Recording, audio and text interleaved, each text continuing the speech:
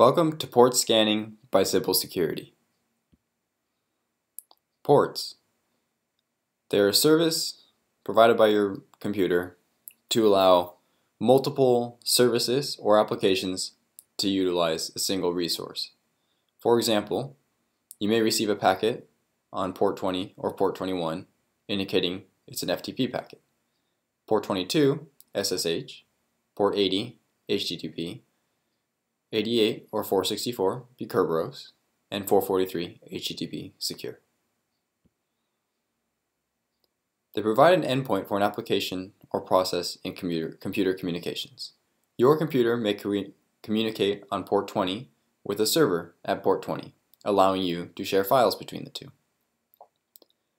They can be used to uniquely identify different applications or processes running on a computer.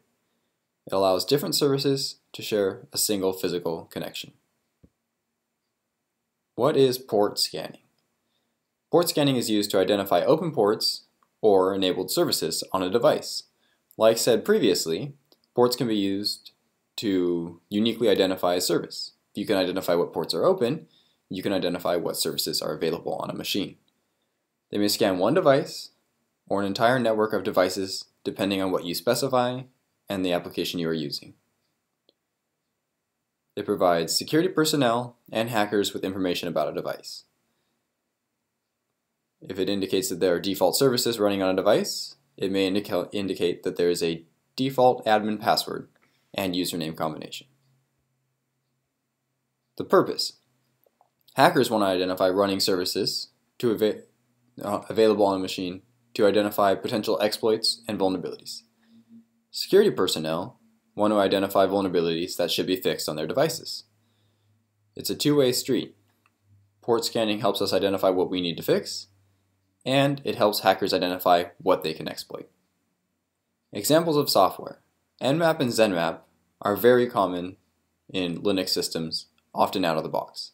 They can be used to scan a range of IP addresses or a single IP address, and come with a nice graphical user interface if you're using ZenMap. Network utility, ran on a Mac, replaces the command line that was originally used to run port scanning. It is also out-of-the-box software with the newest Mac release. There are also various other brands. Here's an example of Nmap. An Nmap command would consist of calling Nmap, indicating which host or range of hosts you would like to use, and what type of scan to do. This is easier seen in the graphical user interface of Nmap called ZenMap. Here you can specify your target and indicate what type of scan you would like to do. This is handy because in the command line it will show you what the command would look like if you wanted to run that.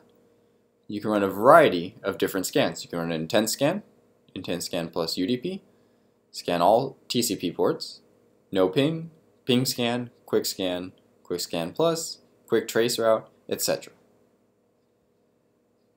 Here's an example of Mac's network utility. You can indicate an IP address or a range of IP addresses.